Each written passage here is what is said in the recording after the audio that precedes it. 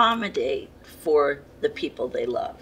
Right. So, for instance, in a marriage, you get these in-laws. You hate this one sister-in-law, or you really don't like this person, but you show up at least once a year to acknowledge for your partner that you're there. That's right. And you got to do that for your kids. You have to share your kids. They're going to grow up and they're going to be with someone, whether you like the person or not, and whether you like the situation or not. You're going to have to expand if you want to stay in the life of your child. That's right. And the same for you. So let's, make it work, because this is essential.